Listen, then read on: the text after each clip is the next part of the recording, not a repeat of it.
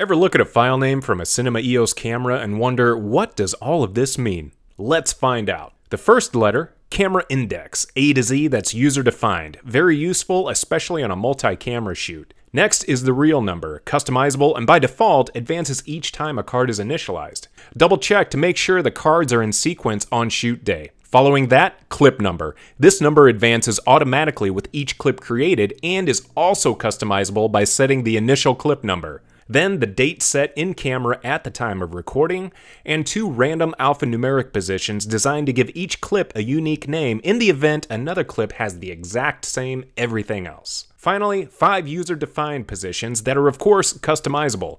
By default, Canon, so feel free to change it to any other letter-number combination you wish. If a clip has an XF-AVC proxy or subrecorded clip in tandem, you'll see an _P following the same file name as the original.